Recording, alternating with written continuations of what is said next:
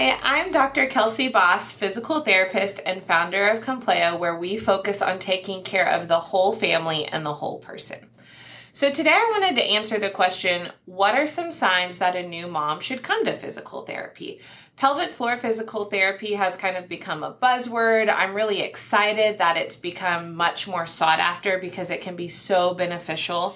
But why should you come?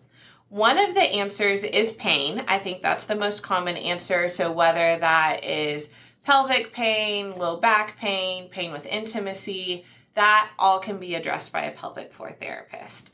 But what a lot of people don't think of is everyone should come to a pelvic floor therapist. In other countries, it's actually a standard of care that pelvic floor therapists check in with you at 6 to 8 weeks.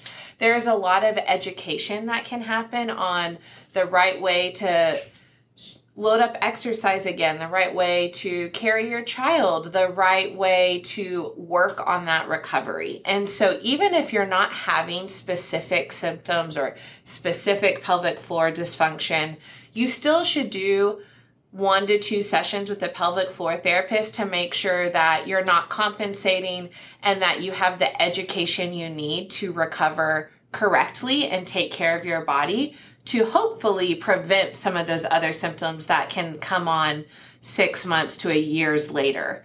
And so the top reasons would be persistent pelvic dysfunction, whether that's pain or any bowel and bladder issue.